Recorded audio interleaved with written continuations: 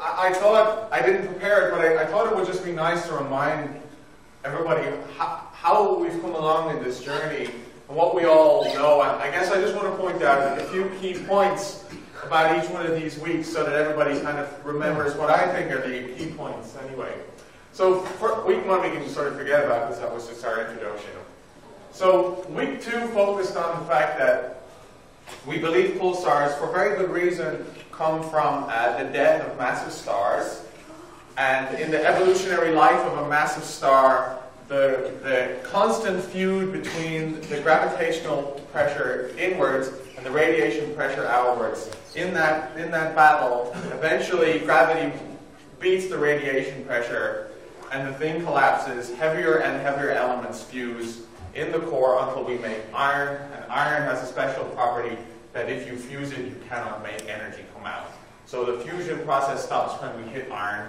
Gravity continues to collapse the core, and basically this energy of the collapse is so great that it causes the nuclei in the iron itself to break apart, to eventually turn into, all the particles turn into neutrons. All the positive charge of the protons get sent into positrons, and we make neutrinos. And eventually we end up with a ball of neutrons, and these neutrons obey the Pauli exclusion principle. They are fermions. They obey the laws of quantum mechanics, and quantum mechanics tells you that certain things need to be quantized. And so that quantization, that quantization of nature means that the neutrons themselves cannot be infinitely densely packed. They have to have certain spaces between them, that space quanta, and that means you cannot press them beyond that. That is called degeneracy pressure, and that stops the collapse, and that's how you end up with a densely packed ball of neutrons. That was week 2. Week 3, you heard all the awesome business about the rotating magnetic fields, how these rotating magnetic fields create electric fields, and they also create pairs, particles, copious pairs of electrons and positrons that fill a cloud, and this cloud co-rotates with the pulsar, making what we call the pulsar magnetosphere, and its acceleration processes in the pulsar magnetosphere make the radio beam, which you believe comes out along the pole where the magnetic field lines are collinear right at the top of the pole. That collinear magnetic field means that the particles that are accelerated in that region all move in the same direction and have coherent motion, which allows us to make the coherent radio emission. Whereas outside, in higher altitudes, you can have individual particles shooting off individual X-ray photons or gamma ray photons, and they have to happen at high altitudes because if you have a gamma ray of high energy close to a magnetic field, it wants to bump into the magnetic field and make a pair, and therefore not escape. So if you want to make gamma rays and have them escape, you have to make them high up. But if you make them high up, the magnetic field lines are bent, and the positrons move in one direction along them, and the electrons move in a different direction along them. So you have very wide beams at high altitudes, and that's why we see the gamma ray pulses aren't these short little pulses like they are in radio, but they have weird structure. They can be 2 peaks, 3 peaks, a bridge, all of these things. So this sort of shape of the peak is caused by the fact that they happen at high altitudes where the beams are wide. Pulsars meet Einstein. We're kind of meeting Einstein again today, so I won't really talk too much about that because we're going to review some of that today. Weirdos, you heard about magnetars, which are pulsars that have very, very strong magnetic fields, and the emission from magnetars is not caused by the rotation, but by changes in the configuration of the magnetic field. So you don't get like a pulse, pulse, pulse. They kind of are steady, slowly rotating, and eventually they have sort of a magnetic event that sort of causes the magnetic field to shift, and then we get this crazy burst of gamma rays. And this even impacted our own atmosphere once a decade or so when these soft gamma ray repeaters or magnetars have these bursts. The amount of gamma rays that comes from them and rains down on our atmosphere even actually affects the depth of the ionosphere in our atmosphere, and that has now been used as a way to study these types of gamma rays. If there's enough of them, you can actually use the atmosphere as a detector. Before I talk about weirdest too, I'll remind you that in the gamma ray pulsar revolution, which we did last week, I also described how we use the atmosphere as our detector at Veritas, that gamma rays at high energy cannot pass through the atmosphere without interacting. So there's no way we can set up a telescope on the ground and see them. If we want to see them, we have to go to space, but putting a big collecting object in space that has enough mass to stop the gamma ray and contain it, that's a very, very heavy satellite, and that's very, very expensive. So it's much better if you can see the gamma ray interact somehow in the atmosphere and use the atmosphere as part of your detector, which is what I work on at Veritas. Weirdos 2 we talked about the weird individual pulses, how the single pulse itself looks rather odd, and you can have various phenomena such as giant radio pulses, this behavior of nulling, where the radio pulsar, for whatever reason, just stops in one rotation, it just stops emitting, and then later on will just turn back on again. And this is sort of the conundrum of the radio emission that we don't quite understand. And now eventually today, we're going to talk about building a gravitational wave observatory from pulsars. So this is very cool and very hot right now in the field. This is an area of very active research. And in week 4, when we talked about how pulsars meet Einstein, what I described to you was that we saw, well, maybe let's get on with it. Actually, we can see all this as we get along. So, again, I apologize for the small form factor of the image. I had a freak out with the computer. So, what makes a gravitational wave? So, I said to my wife the other day, I'm going to talk about gravitational waves, and she's, what are gravitational waves? Like, she totally doesn't buy it at all. Like, she's very like, this is all. And so I tried very carefully, I tried to explain, but then she fell asleep, and so, you know. And that really happened. That's I swear to God, I was telling her what a gravitational wave was, and she fell asleep. And so the way Einstein would have said it was that mass tells space-time how to curve, and space-time tells mass how to move. And so if you can imagine this as a heavy object with a smaller object in it, it sees this curved space-time, and therefore it knows how to move around. Now, if you have an accelerating mass, if you have a mass that accelerates, then it creates a ripple in space-time. And that ripple moves outwards at the speed of light, and that's a gravitational wave. And it's kind of like, you can think of again, some people find this useful and others don't. So if you don't like this kind of analogy, then just ignore it. But some people can think about the curved space-time as sort of an information surface. And it's informing everything in the neighborhood that I'm a massive body, and if I'm a massive body, that you have to orbit me. And if that massive body gets accelerated and has to move, that information takes time to be reached to another mass. The other mass doesn't know right away that the massive body has moved. And so that sort of propagation of the information that I've moved is carried through the curvature of space-time in this wave. And that's a gravitational wave. Now next week I should say that we're going to have a real gravitational, as a guest lecturer, we're going to have a real gravitational wave expert talking to you. So anything that you're dissatisfied with of my descriptions, you can ask him, and I'm sure he will do a much better job. Now, I had this, you've seen this picture before. So here's now where you have to use your imagination. Because of the failure of the laptop, this was a picture of the binary pulsar, the one that won the Nobel Prize. And we had one pulsar orbiting what is certainly a neutron star. And as it orbited around, the space-time sort of rippled outwards. And this was a movie of the rippling outwards.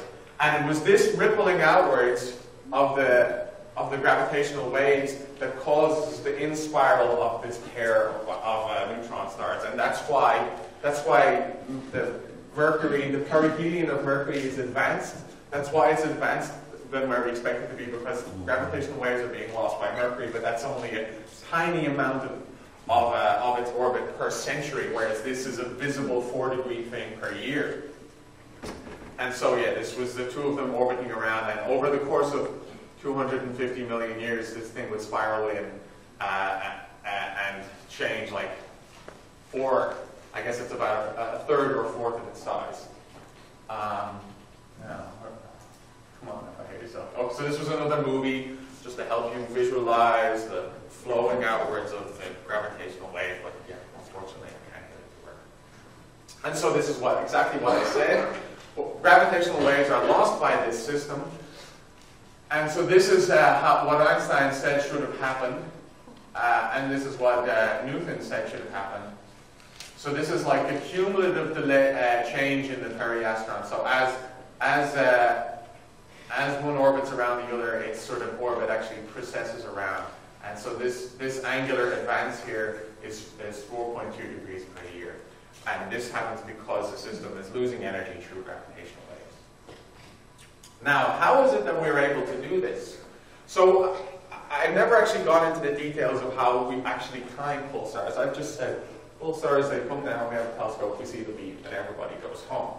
You know, but that's not quite as easy as it is. It's actually rather complicated, but also kind of cool.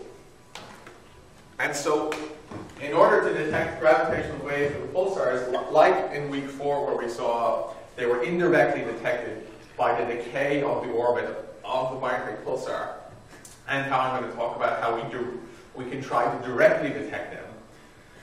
We need to be able to time pulsars very precisely over long periods of time. This is not something you can do in 5 minutes, beep, beep, beep, and go home. This is something that takes 10 years, 20 years of very precise timing in order to see these signals. So if you're going to do that, what do you have to do? So you have to deal with an equation that looks like this. And this is it's going to get nastier, but I promise you'll all find it fascinating when we get into it. So these are different terms in the equation, and this is the time that we will use. This is the time that you measure at your telescope. So the thing you actually write to your disk or write down in your logbook in the old days, the time you measure at the telescope. This is just some reference epoch. We don't need to worry about that. Everybody agrees at some point, you know, we'll start the clock now, and every time is measured relative to that. This is called the clock correction. And then there's going to be a dispersion correction, something called the Romer delay. I don't know why he gets to have a delay, but he does. But the Romer delay, then something called the Einstein delay, and also the Shapiro delay. And again, I don't think he should have one. It really should be called the Einstein delay part 2. But there you go. So what is the, so this is very simple. This is literally the time stamp that you record on your clock at your telescope. This is a picture of the Green Bank Radio Telescope in Virginia. And yes, we all have agreed sometime in the past what our reference time was. Now, what's this clock correction? So let's say people who are working on this telescope happen to know some particular little nuance about this clock. You know, we know it has a standard offset from everybody else's. And these high time resolution clocks are quite delicate little creatures. They don't you don't just make a production line and spit them out. They are very delicate, and so sometimes they have their own personality. And so you have to encode that little personality in what's called your clock correction.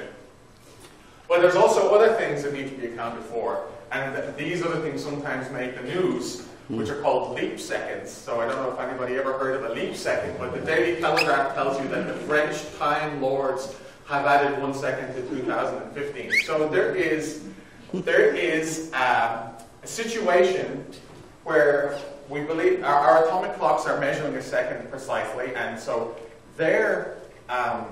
so when you measure time, when anybody measures time, what you really want to measure time is something that repeats itself all the time. Like, so there's some atom in an atomic clock, some cesium atom in an atomic clock that does a cajillion wiggles every second, and we're like, okay, when we see a cajillion wiggles of the clock, then that's 1 second.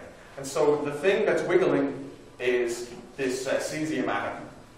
Now, in the old days, when we started thinking about things, thousands of years ago, the thing that was most reproducible was the sun rising and falling.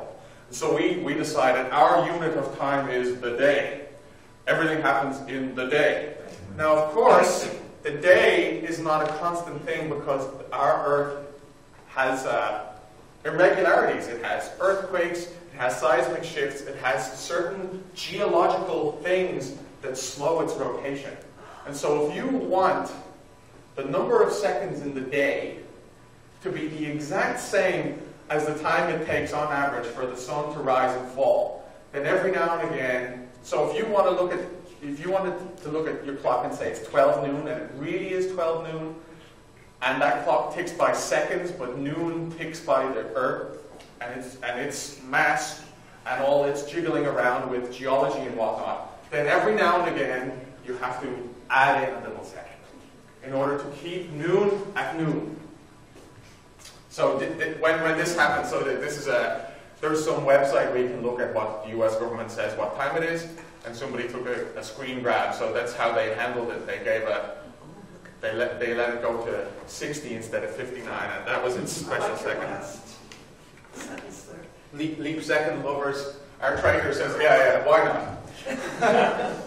So this is another thing that people, and these get added on December 31st and on June 30th when they need to be. So when the French Time Lords decide, oh, it's time for one, then they sneak it in at that particular time. And now there's a lot of people giving out about this because people have loads of computers, and if those computers aren't updated, then they think it's a different time. And so if you're doing high frequency trading, you'll have anyway, that's all. Who knows? The leap second is on thin ice, I would say.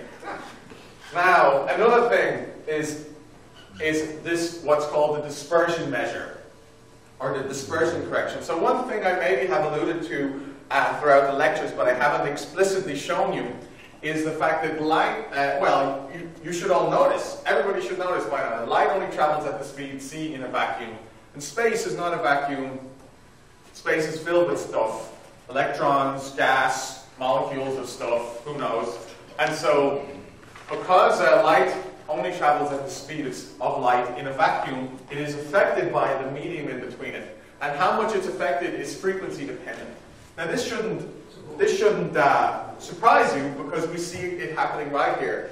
Here's light traveling in air, and here's light traveling in whatever material this is, glass or whatever, and its frequency, the speed that the light travels in this medium is different, and so it causes basically the red light to get ahead of the blue light, or whatever, however you want to describe it, and this is how we end up with a rainbow. It's because the speed of light is different in different mediums. So radio wave is just a light wave, and space is just a medium that has, tenuous material in it, gas, whatnot. So radio travels at different speed. And so here's how a single pulse from a pulsar would look. So I don't know which pulsar this is, but this is just how I have been showing it to you.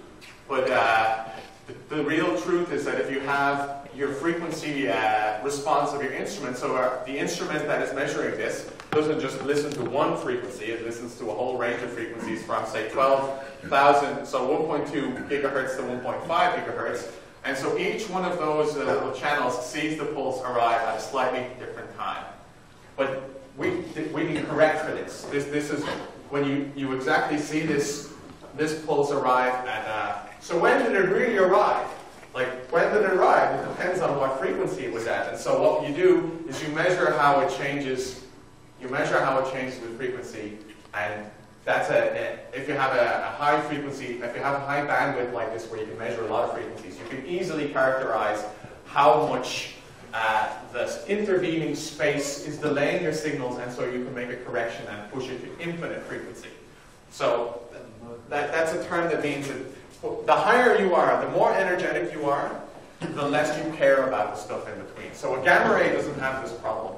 If there's a few blobs of electrons in its path as it travels across space, it doesn't care. But radio does.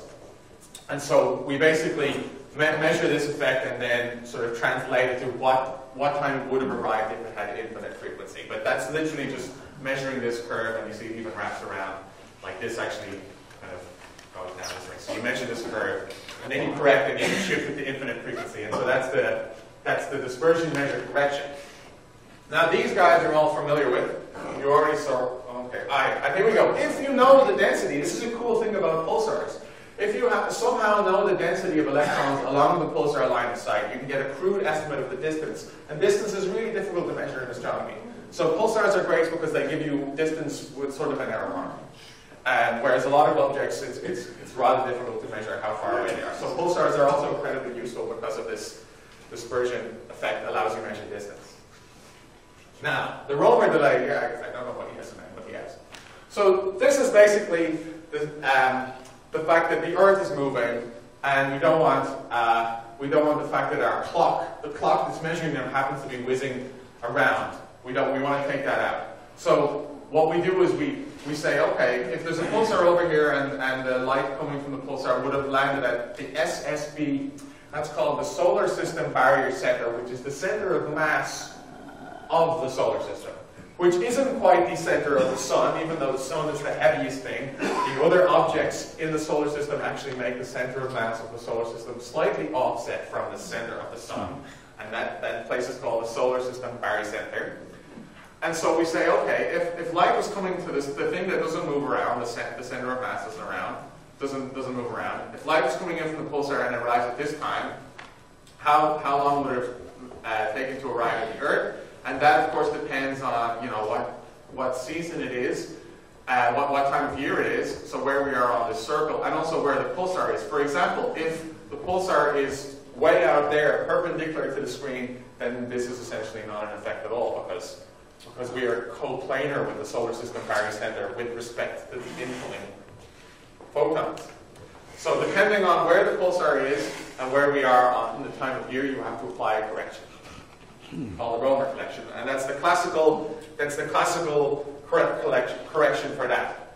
Now, of course, so that's what I just said. Now, of course, I all told you in week 4 about how time behaves differently around different mass, objects of different mass, and so we all remember the Carroll Alley's experiment of how he put a clock in a plane high above the Earth for 15 hours, and this clock ticked a little faster than this clock down here. So in order to obey the speed of light, the light that's coming in to the Earth knows that there's a massive body in the Sun, or even Jupiter, if Jupiter happens to be out here, say. It knows that it's passing by a massive body, and so it must change its speed in order to obey the speed of light, because the local clock is traveling a tick slower. And yet, I probably could say this 100 times, and people will be like, how does this happen? And all I can tell you is that you have to go back and look at the lecture where I spent a whole hour convincing you of this fact. And now you've forgotten it and it seems unsavory, but it's true. And so there we go. We have to account for the fact that and this effect will be different if the pulsar was over here. If the pulsar was over here coming in, then it wouldn't have grazed the sun or passed close to the sun. And so this effect also depends on where we're looking. And also, as I said, if Jupiter is out here, Jupiter can also have an effect, a measurable effect. Which means we can also use pulsars to measure very accurately the mass of Jupiter, just on the side. And now the Shapiro delay, and this is basically another effect caused by general relativity, which is that the actual path is also not straight, it's curved, and so it does take some time to traverse that curve. And this is called the Shapiro delay. And we saw this in the binary pulsar, that one pulsar was traveling behind the other one. So we saw this Shapiro delay happening in a binary pulsar system where the pulsar is going behind its companion, and we would see this characteristic delay. And so this is also happening in our own solar system, and we have to account for that. But we believe Einstein, we scribble down everything that is supposed to happen, and we can account for all those effects, and therefore measure what's the real time. So what is the real time that a photon would have arrived in the solar system barrier center right now? And that takes into account that tomorrow, if we're in a different part, well, not tomorrow, but sometime later when we measure the pulsar, and we're in a different place in our orbit, in a different place relative to everything, that all those corrections will still make our kind of reference frame stay the same. Our reference, we don't want our way of measuring stuff, our particular recipe of measuring stuff to change. We want it to stay the same, and so in order to get it to stay the same, we have to account for all the changes that are happening to our poor clock. Our poor clock is shuffling around. That has an effect on the clock, and we have to take those effects out. So now you all know how to do it, and it's not quite that simple, because if we're measuring a binary system, we have to account for these effects that I just described. We have to account for those effects in the binary system as well, and we can do that. Then there are the other effects, which is that the orbit decays and the angle of periastron changes as well. This is the GR effects that happen in the binary. So we have those effects to take into account, which account for this. We don't want we want to account for this, and if we didn't include these terms, we couldn't account for this effect. And then there's also the fact that the spin frequency changes. So we have the frequency of the pulsar, the spin frequency of the pulsar, and maybe the higher order derivatives. And so we have all of these terms to take into account, and this is our timing model. And we have to, over a long period of time of measuring a pulsar and looking for any behavior of the pulsar that's different from our timing model, then we can refine these numbers to account for that. So we basically come up with our timing model, then we time the pulsar, and if a pulsar arrives at a time that we're not expecting, then we can ask ourselves, oh, which one of these has a digit that needs to be changed? Maybe it's a 0.6 instead of a 0.61 or whatever. And so, at a given time with our timing model, you can predict when the next pulse will arrive from a pulsar. And so this is how one of these timing models will look, and you don't have to look at it, it's just, these are all how accurately we can measure all these things for a given pulsar. And this is how you're, so this is now, this is the business, this is the goods now you're seeing. So what I have plotted here is a good timing model, the good timing model. It's 11 years of measuring a pulsar, probably twice a month. And what's measured here is the residual in milliseconds. So this is the difference in time between when your model said the pulse should arrive and when the pulse actually arrived. And so if you have flat residuals, so residuals that have a little bit of scatter, that's just the way the world is, a little bit of scatter, but they scatter around zero, then that is a good timing model. Now, if you had a bad timing model, you might get something like this. And if you saw something like this, as you measure it over time, the residuals is gradually growing and growing, then you would know that you have an error in your P dot. That's your error in the slowdown of the pulsar. That's in fact how you measure the slowdown of the pulsar, by finding this residual and then correcting that P dot term to the actual value. So this is how we would measure the spin, the slowdown of the period of a pulsar. And we need to account for that. And so if you had an error in your P dot, if your P dot wasn't properly measured, you would see this effect. Here's another effect. This is an error in the pulsar position. So you'll see that there's 11 wiggles up and down here. And this is basically because if we have gone around the solar system, our clock has gone around the solar system barycenter 11 times, and we are taking, we have an effect that's sort of, we are implanting a yearly modulation into our signal, and we have to take that out. And so if our pulsar position, if we believed our pulsar position was in some other place, like if the rays were coming in this way instead of coming in this way, then we would, when we would try to take out that modulation, we would actually insert a modulation. And so if our position is not perfectly correct, then we would end up with a modulation that looks like this.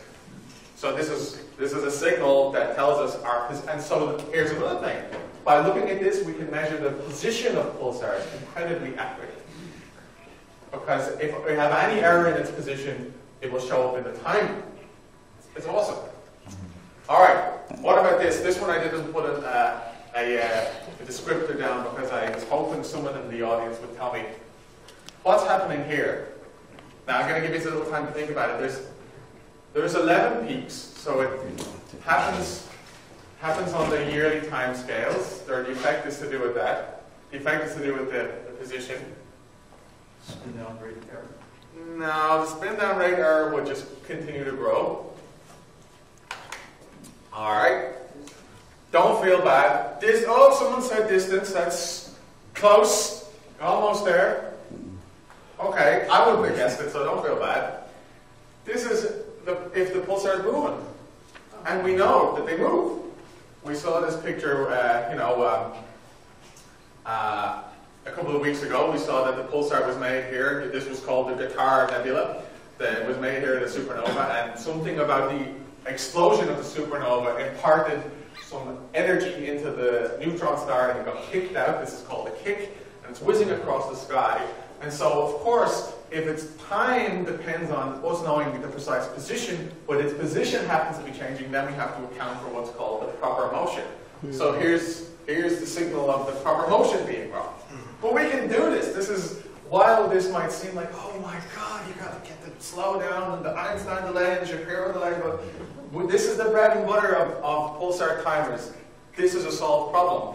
And what's cool about it is each one of those terms has a signature. So when you see, if you are timing your pulsar and it starts to have a solitary wave that looks like this, then you know you know which term in your big long timing model is wrong, needs refinement, and that's how you can have these incredibly accurately measured parameters in your timing model. So what if you have them all? There is them all. You have them all. You do have them all. And you can pick out each one? You can pick out each one because each one will impart a particular signature in the residuals. The signatures aren't redundant. They all are slightly out of sync with each other, so yeah, you can pick out. Right. Have you demonstrated each parameter? I haven't done a nice plot to demonstrate it. What do you... Well, I mean, are each parameters demonstrable? I mean, are there anomalies for each parameter? So there could be, each parameter, so basically there are some pulsars that are not good timers because they have effects that we don't like, that we haven't accounted for in our timing model. For example, there are some binary pulsars whose companion is a big windy star, and it has its own stellar astrophysics going on. And every now and again it'll have its own solar wind and it'll like spit out. And so by spitting that out, the companion will do a couple of things. It will change its mass a little bit because some of its mass is getting spat out. It will introduce scattering material to the radio beam because the radio beam is traveling through space and it's going to see whatever wind it's going through. And so the more material that gets spat out, the harder time the radio beam has getting through it and getting seen, and it might impart terms in the dispersion measure, different terms in the dispersion measure, because I told you the dispersion measure is about how stuff propagates through space, and on any given day, the sort of average electron density across intergalactic space, or galactic space, is pretty stable. But if you have a nearby star that's whizzing at you all the time, then you can have effects in that. And so stars that have a binary companion, for example, and especially a binary companion that's very close to the pulsar, that can create timing anomalies that we don't account for there. And so we wouldn't use those guys to do gravitational wave studies. Clean, we have enough of them, but we have enough clean, well-behaved systems that don't have anomalies due to the sort of astrophysics. I'm going to continue. I'm sorry to put you off, but I overheard people talking about how they have to leave, and I've already spent 10 minutes monkeying around with the laptop, so I want to finish things and then we can go into the question period. So what makes gravitational waves? So now we've moved away from how we get our clocks in space, all the things we have to do on Earth to make our clocks in space behave, tick as we expect. So what makes gravitational waves?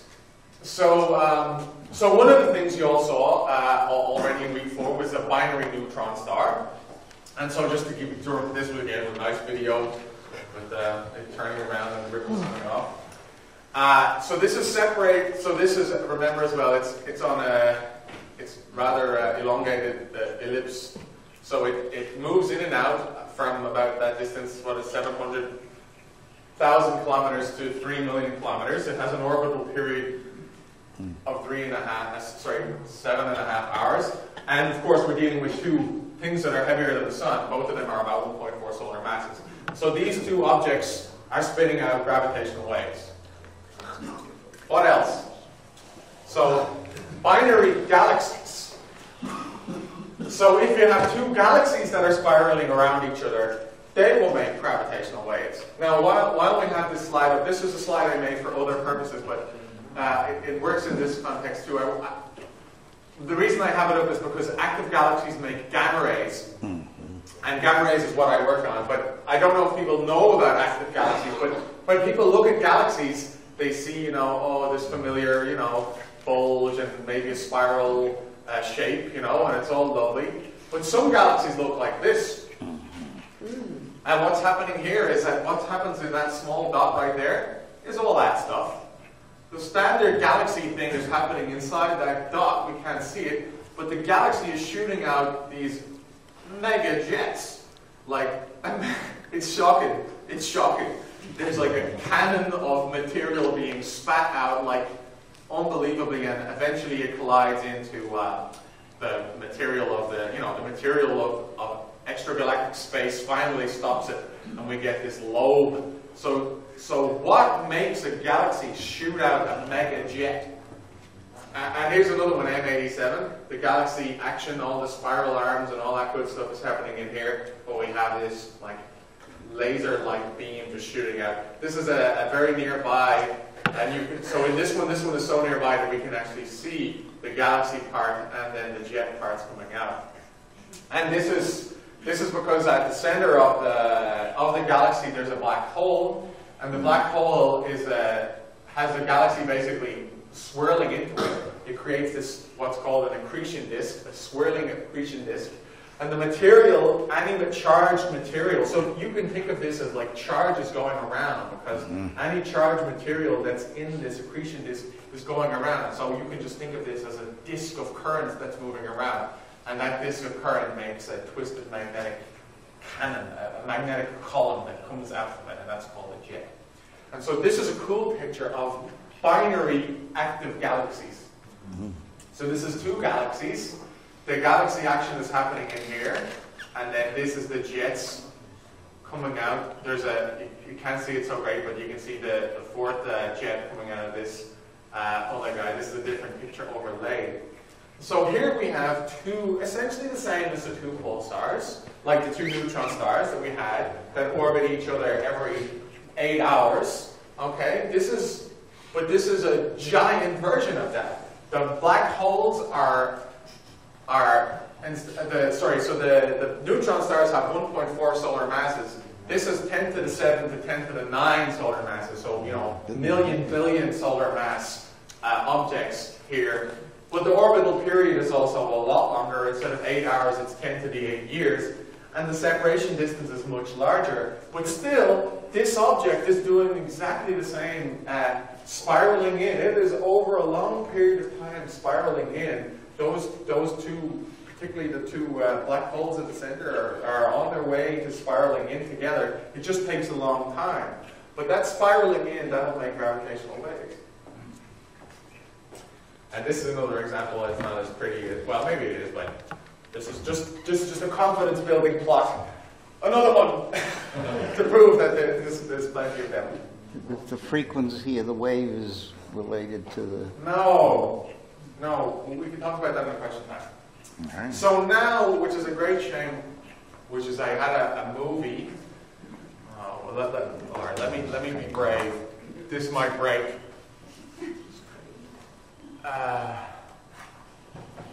Let's go from there. We go. Whoa! Why are you over there?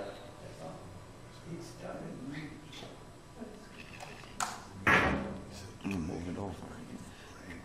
Come on, buddy.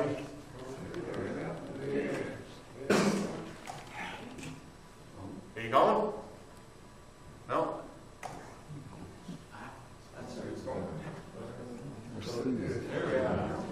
Okay, so this is supposed to be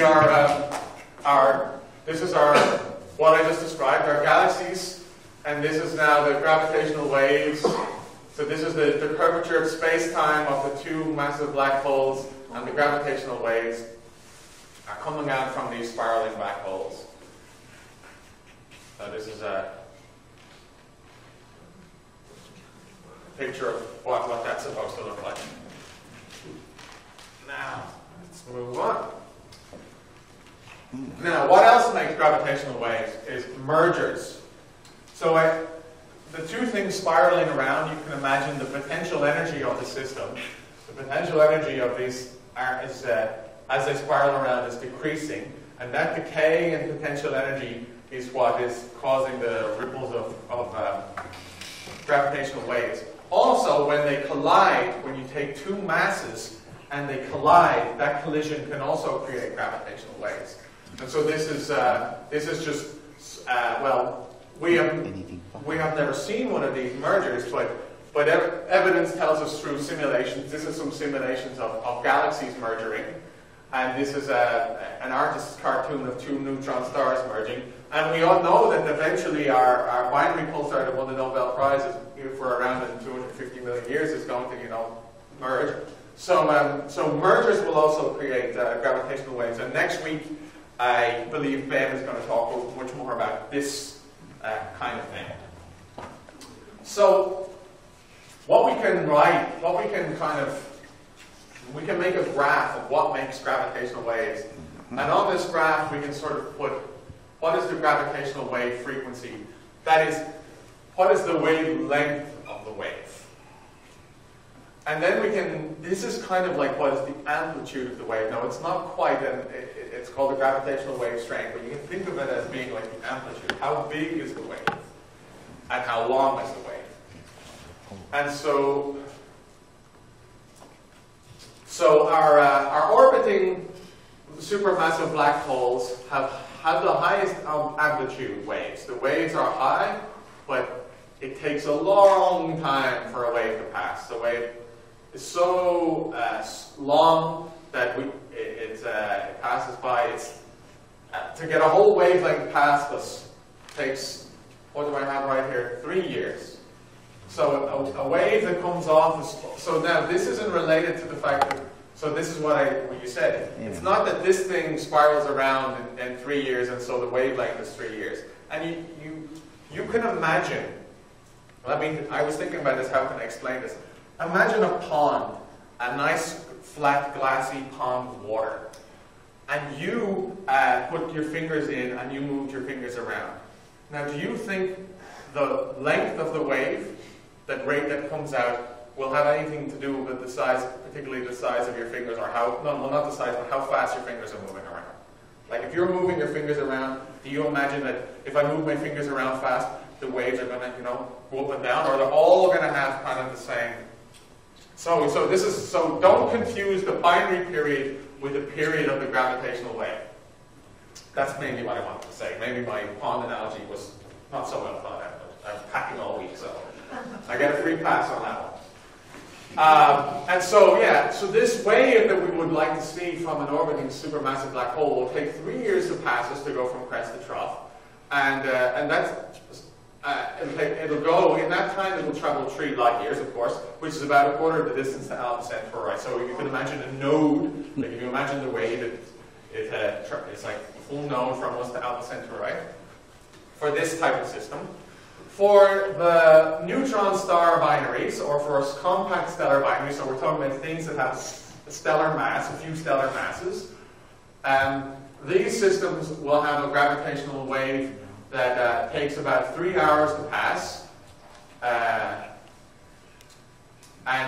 the distance from crest to trough of those waves is, 3 times 10 to the 9 kilometers, which is about the distance out to Neptune's orbit. So that wave that's coming through has the size of our solar system. And if you have a merger situation where a neutron star and a black hole, or a neutron star and a neutron star combine and they shoot out a gravitational wave, the gravitational wave that will come out of these is about 3,000 kilometers long. And that's what, again, what Ben will talk about next week, is a system to look for these. So you can use pulsars to detect. Indirectly, we can use pulsars to detect gravitational waves from this kind of system, not because we actually see the wave, but we see the advance of periastron, and we see the orbit decay, and we infer the gravitational wave loss by using Einstein's theories, it all works. So it's Einstein's theories exactly predict the behavior of this, but this isn't actually seeing the wave. They would consider this to be indirect detection. We indirectly detect the gravitational wave because we see the thing spiraling down.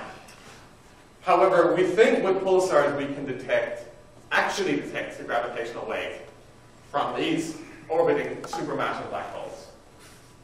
So how you would use, LIGO, which is an interferometer that Ben is going to talk about next week, that's hoping to detect neutron star black hole mergers. There was a project called LISA, and it's sort of a Frankenstein project. It was alive and now it's dead, and now it's called ELISA because the E stands for Europe, because the Europeans are pushing it a bit, and that's going to maybe be in 20 years' time in space an orbiting triplet of satellites with laser beams, and it'll be bouncing the laser beams off and trying to see the gravitational wave sort of come through the solar system, and that will be looking for direct emission from these kinds of objects. But how do we detect this? So it's with pulsars, hopefully. So this is an artist's cartoon, and this is kind of the money shot in a way. This kind of, without even thinking about the details, this will kind of tell you what we're looking for. A gravitational wave is slowly passing, it's moving at the speed of light, but it rises so slowly and like the gradient of the rise and the gradient of the fall is so slow that it seems like it's slow even though it's going past at the speed of light. So you can imagine that the Earth is just, out in space, and this wave is slowly coming by, and over a period of, 3-4 years, it will slowly rock us in the direction of one of the pulsars, and rock us away from another. So we should see residuals showing up in our timing model. But it isn't just going to be residuals in one. It's going to be residuals in pairs, and they'll be correlated. If I'm rocked towards one of you guys, and the pulse from you arrives a little bit early, the pulse from your buddy who's over there will arrive a little bit late. So the residuals across different pulsars will be correlated. The only thing that can cause the system over there to correlate with the system over there is something that affects us, the thing in between. And so we're looking for a gravitational wave coming. So now that I've said that, let's play the other one.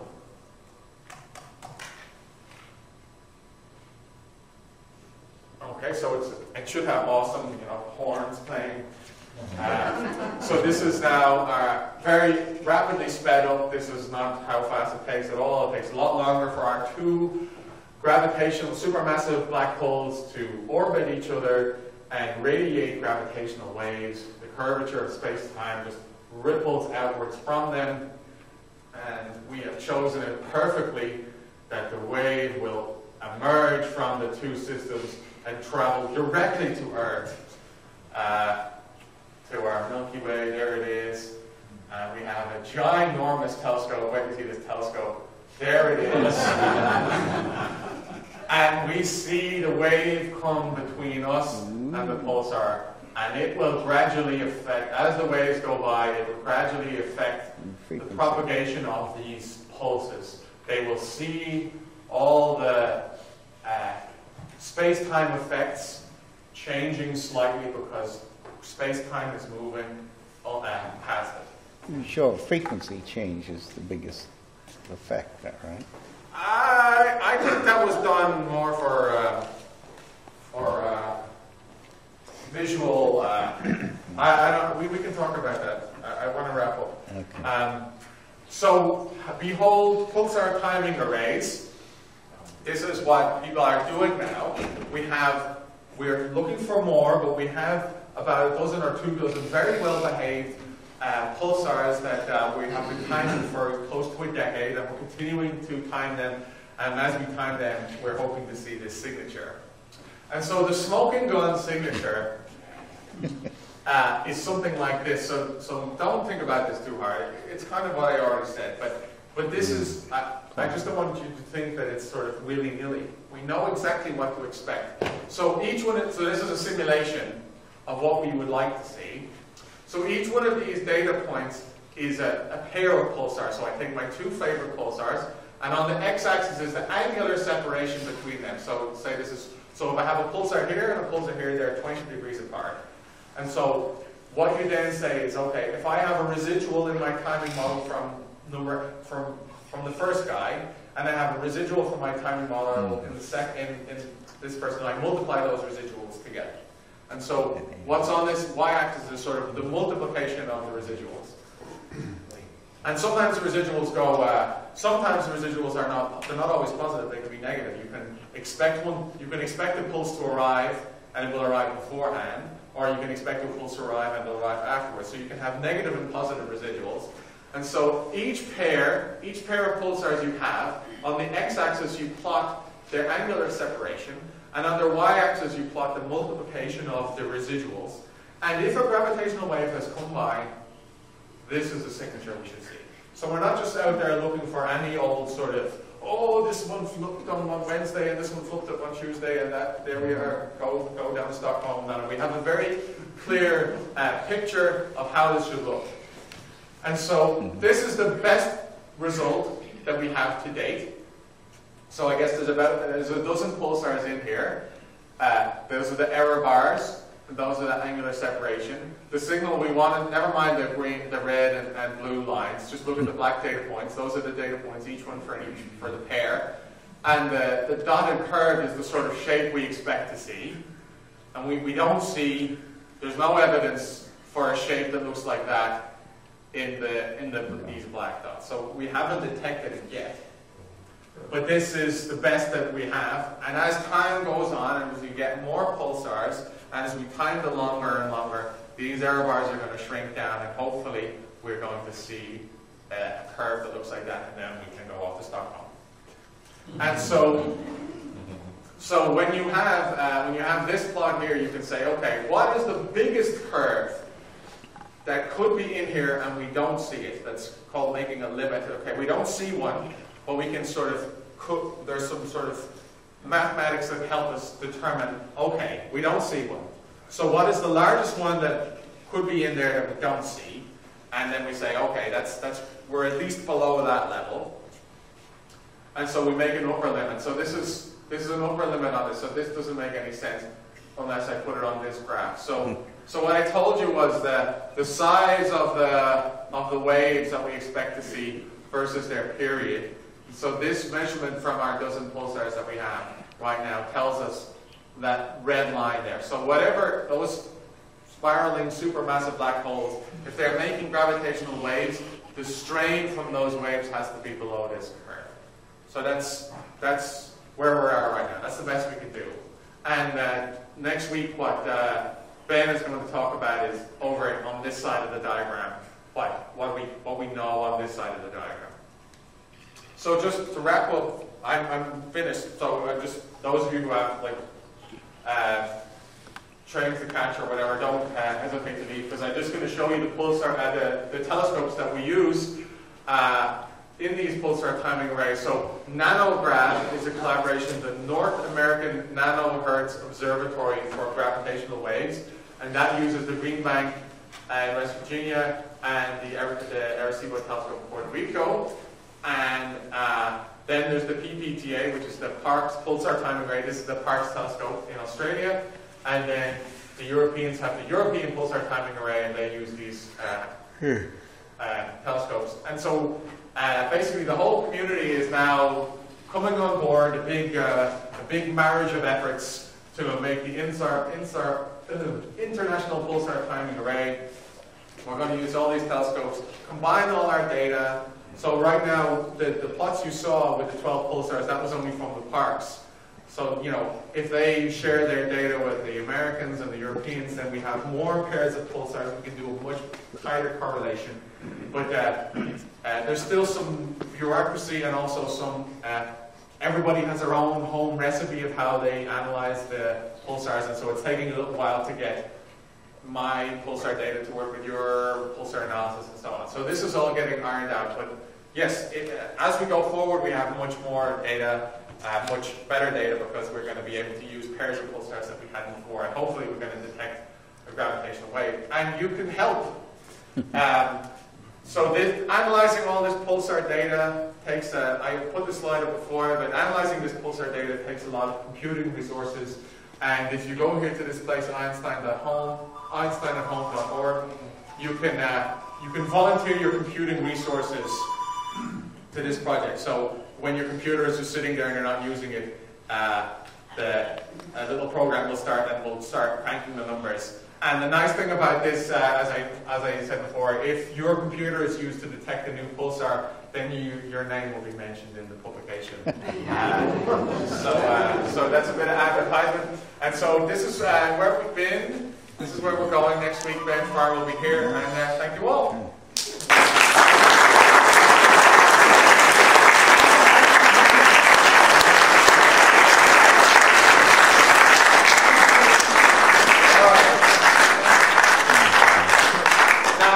Joking when I said I'm leaving and I have to go to the airport. I really do actually have to go pick up my suitcase and leave. So I can't stay that long with questions, but I do have some time for questions. So please be aware I can't stay too long. Now, there were some questions during the talk. I think we had two. So go ahead, sir. Okay. I wanted to know for any of the measurements that you discussed, if they would be more accurate if the Fitzgerald-Lorentz contraction equations were also applied to all the objects in question. And then I'd just like to suggest that while you're in Canada, you do what Einstein did in 1905 and write 5 papers that translate.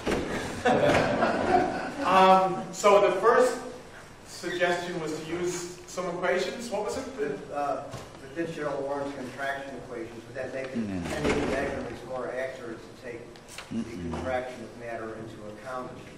Yeah, I don't think I don't think that's a dominant effect. I mean, the main area of research to do better with the data we have, if we want to do better with the data we have, actually the dirty business of the radial pulse, the individual radial pulse, looking a bit ratty.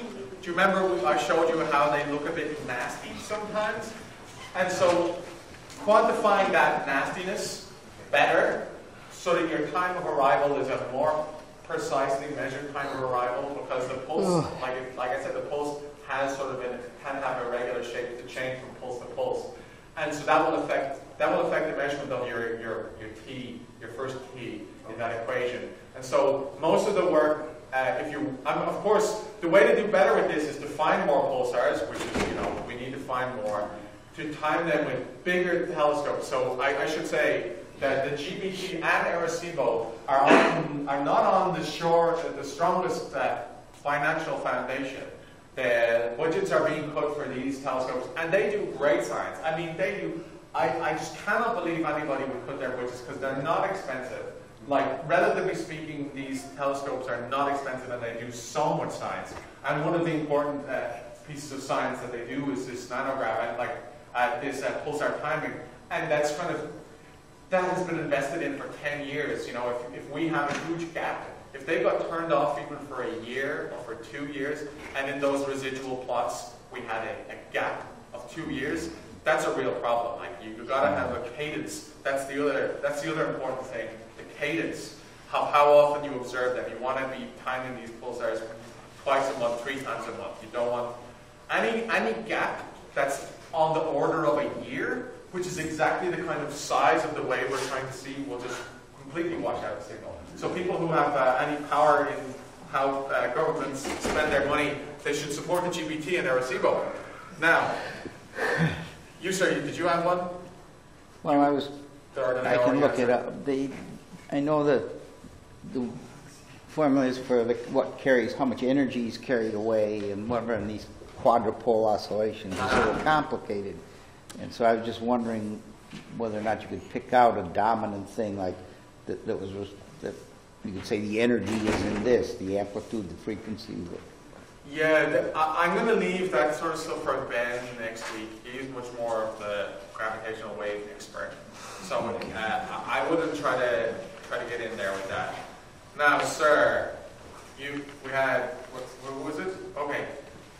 I have a problem with your claiming on the electron densities. You said there's an average. Unfortunately, I can draw the analogy of a river with an average depth of 2 feet, I guarantee you can ground in it. With this being so critical for the timing measurements, and I would believe that most of the electron densities are quite zonal and quite variable, and have energies involved that are, I'm sure, not completely understood. And I can see that the variability and the error bars that you show seem to support what I'm saying. How do you bypass this or? So the dispersion stuff isn't a problem because we can measure it directly. It's one of the things in the timing model, and we measure it by having 2 wavelengths.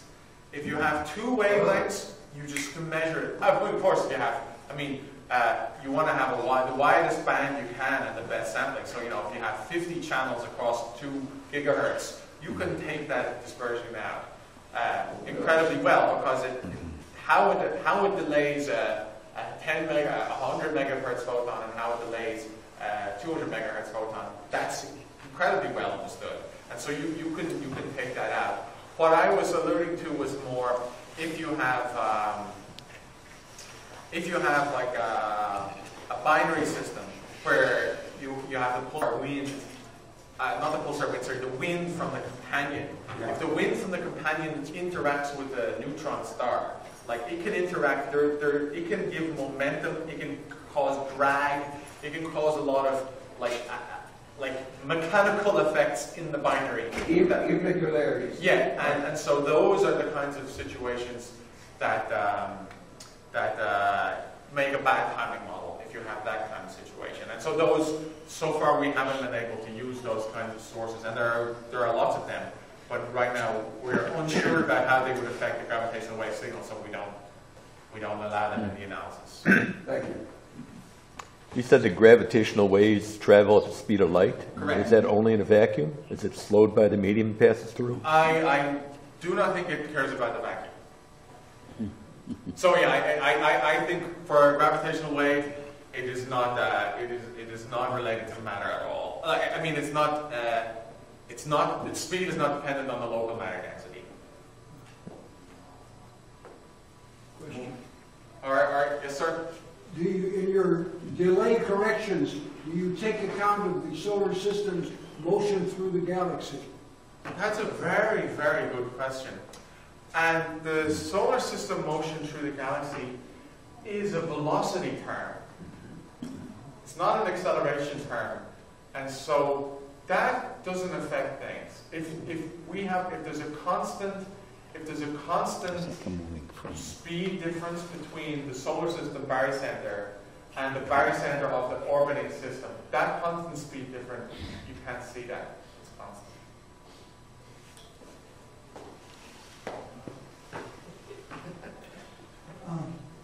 So the timing model monitoring it detects the gravitational wave. But aren't gravitational waves ubiquitous? And how isn't there interference? And how do you detect? I mean. Okay.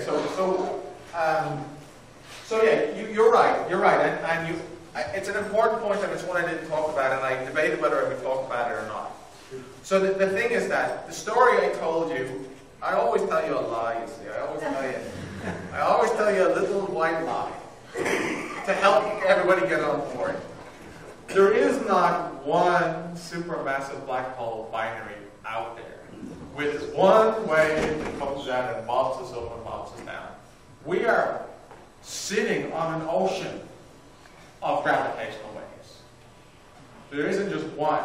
Now, for the merger situation, which Ben's going to talk about next week, where you have that's like a tsunami. Something has happened, a big wave has happened, it's not an ambient wave. It's not the ambient waves caused by the general spiraling of masses around each other at various parts of the galaxy. Something has happened. Two things have crashed together. Big wave comes out and goes through. And so for the story of a wave going by, like one wave going by, that's really only important for the merger situation, because that is going to dominate the scenario. most of the time when that wave isn't going by, we're just bobbing up and down on a sea of gravitational waves.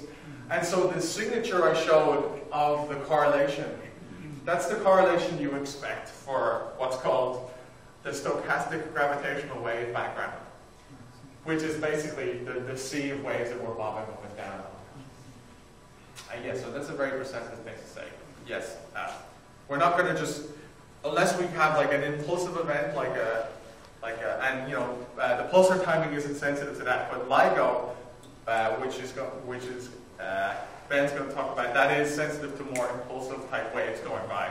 And so then we can even point to them, like hopefully when the wave goes by we'll even be able to say, oh, it came from that direction and stuff, whereas this bobbing up and down signature, we won't be able to tell exactly where they're coming from. Now I'm going to take 2 more questions, and that's going to be it. So, sir, go ahead. So, oh no, you're reading the handout. Well, you've got your graphics too, but it's a typical graph paper kind of graphics to show the illustration of the concept of the gravitational waves. And what I've always been unclear on is, so these seem to be like, we could consider them imaginary lines that define, let's say, the path that light will take. But if there is something real about them, they have to be more than imaginary. It seems like if they have to be some feature of space that gets moved. And the question I've always had is, what is that feature of space? Here, for example, it looks like a pudding that got pushed out of the way. And so it's like denser somewhere. So I don't know. I don't know how to put the gravitational waves themselves in a box, since you know what I mean. Like the reference frame and the thing we're talking about are one and the same thing in a way. Like space has no, this isn't parallel. I've gone down a parallel path. Back up. I don't know how to answer your question. Is it a bum question? No, I don't think it is a bum question. But it points to the fact that I haven't got like a fully, that's the kind of question I feel like you need to have really condensed the material. Like you really need to have absorbed the material really well in order to be able to sort of bring out a nuance like that and illustrate it. And I can't do it justice. I mean, I can repeat the same phrases that, like, exactly what you said is that the how light should move, there's a ripple in that description of how light should move, because the mass that tells space-time how to curve has created that curve, and that curve tells light how to move, and that curve is moving. And so the graph paper is moving, but what is the graph paper moving in? Is like, because, well, one thing, so there is one concept of the graviton, which is like the electromagnetic equivalent. So we think of the electric field and the magnetic field as being informed by the photon. Photon is the thing that does the work. That's the electromagnetic wave that does the work. So people who try to do quantum gravity, now that's not Einstein didn't do that, but people who do quantum gravity call it the graviton, and it's like